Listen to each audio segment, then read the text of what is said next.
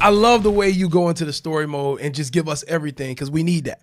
But bro, you gotta tell me this: like when you just close out a trade and you up 11 mil, you don't get nervous that, man, I hope they pay me. I hope they give me this. I'm not gonna say who. Yeah. I eventually, after that, I ended up getting that payout. It was a rough time getting that payout, but I did get it within that 48-hour range. And after that, something weird started happening to my account. I kept getting closed out of trades. I kept getting certain errors saying I couldn't put this much volume into the market, or I couldn't put this lot size, or couldn't put that lot size. And it was emails after email saying I couldn't do this, couldn't do that. And then eventually one day, the owner of the brokerage ended up contacting me, and then they was like, yeah, bro, you gotta like chill. Like, you gotta stop doing all this crazy stuff because you're messing up the business. And at this time, I didn't know because I came from stocks, bro. Yeah. Like stocks, there's legit brokers. Like I don't really think there's too many. There's probably is, but I don't think there's too many scammy brokers out there. So, coming into Forex, I didn't know that's how the game works. That's how the game works, bro. So he contacted me, and I was like, yeah, whatever this guy's talking about. And 2-3 days after that, I couldn't log into the account. Like, I couldn't log into the website. I couldn't log into the brokerage. I couldn't sign into my own account on MT5. And I was like, yo, bro, something's going on with my account. Never got a response. I seen that person at Forex Summit, and we talked about it. Well, he kind of dusted it off like he didn't know what was up. But I talked to him about it. I was like, yo, bro, like, what's up? Yeah. I know it's like a year later, but what's up? Because I didn't go to the Forex Summit that year. I went this year. And I was like, yo, bro, like, what's up? And then he was like, what do you mean? I was like, you know what I'm talking about? And he just kind of like tried to push it off. And I was like, all right, so whatever. At this moment in my life, it's like, I don't even need it anyways. I'm still climbing up, Yeah.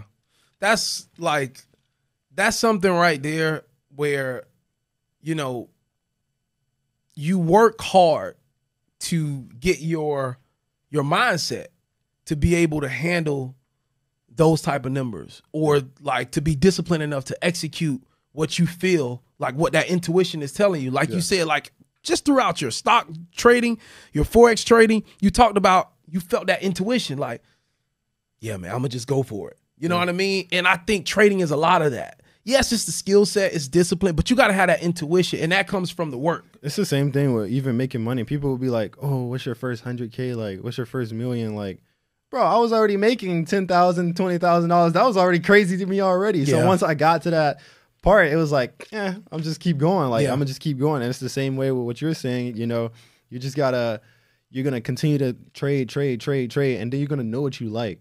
I suggest everybody, like, because people would come into the game, oh, I want to be a swing trader. They don't know nothing about trading. They just be like, I want to be a swing trader, or I want to be a scalper. I see they make fast money.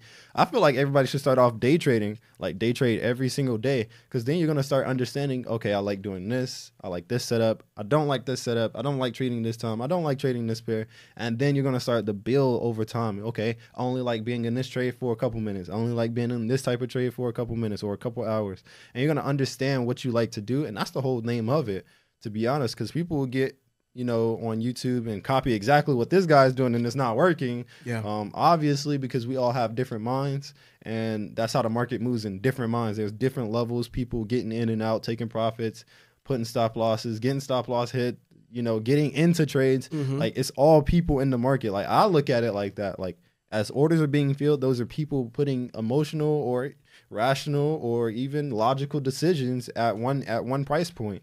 And your determining is to, okay, what are the people thinking? How are people thinking? Or how is everybody looking at the charts? What is everybody thinking, it's going to do? How can I, take advantage of that? Yeah. Like right now, the market is the NASDAQ market is selling off, and everybody's probably thinking, okay, how can I capitalize off buys? Why are you thinking about buys? You need to capitalize off the winning team, It's right there. It's right there. And, bro, I think, like, sometimes when you're growing on this journey, too, you try to, like, our natural instinct is what is everybody not thinking. Yeah. And so we trade based on what we think the market's going to do instead of looking at what it's doing and saying, let me follow suit. Yes. You know what I mean? I'm pretty sure if you start seeing the market trend down and you hop into any kind of sell, I'm pretty sure it's going to end up continuing to trend down. Yeah. Or I wouldn't even say guaranteed or anything, but like I'm pretty sure 9 out of 10, if you sell with the market, you're going to make money. If you buy with the market, you're going to make money. Yeah. But if you're trying to like, oh, when am I going to catch the bottom of this sell? Like it's selling off and you're like, oh, when can I buy it back up? Or when can I catch it, buy up? Because everybody, once again, thinks about those sniper entries or no drawdown entries or entries where it can moon and you can never worry about it again. People want that. Yeah. But it's not that. Like sometimes, bro, you're going to have to get in and out of trades. Sometimes you're going to be in a trade for this long. Sometimes you might be in a trade for a long period of time before it even hits your target area. Yeah. You know what I'm saying? There's been trades where I've been holding it for like weeks. And I'm like, bro, this thing is like not moving. And turns out just wait a little bit longer and wait for that trade to pop. Boom, you're set. Yeah. And most people, I think trading is really more of like a patience thing. People don't have patience.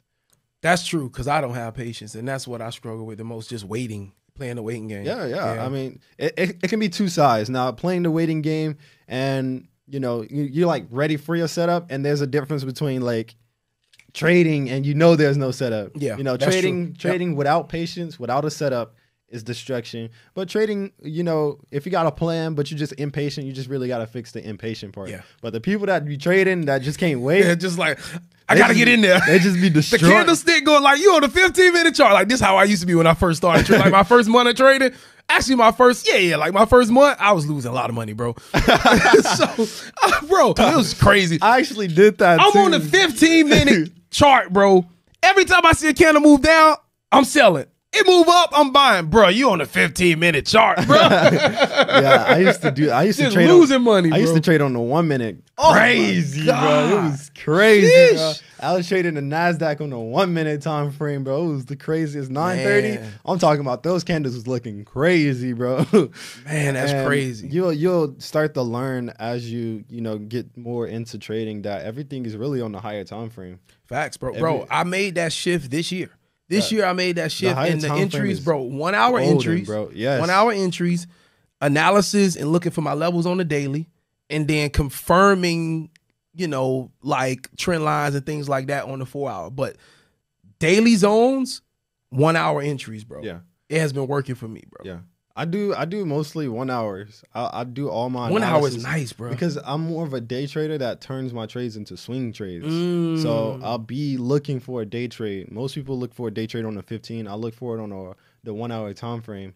And I'm trying to find, swing high points and swing low points because those are where my entries come from. I only sell when price is breaking swing lows and it has a reaction. And then I only buy when price has swing highs and it's breaking swing highs and it has a reaction. And with that, it's been times where I'll wait 2-3 weeks before I catch a trade, but the trade that I catch will set me good for the rest of the month. That's a different mindset. Or because some people will be like, oh, you've already made money, so of course you don't trade for the whole month or so or whatever. That's not even the case, because when I first started, remember, I wasn't trading like that. I was watching videos. I was practicing. I was learning more. And while I was doing that, I was waiting for a setup or waiting for my trade. I've been doing the same thing because the more you're in the market, the more you can lose. Like, that's all I think. Every time I'm in the market, I'm like, I can lose it all. You know what I'm saying? I can possibly lose it all. Yeah. And I'm trying not to be in the markets like that, because every time you get in, there's going to be just that one time. Yeah. That one time where you just like shouldn't be in the markets and you can lose it all.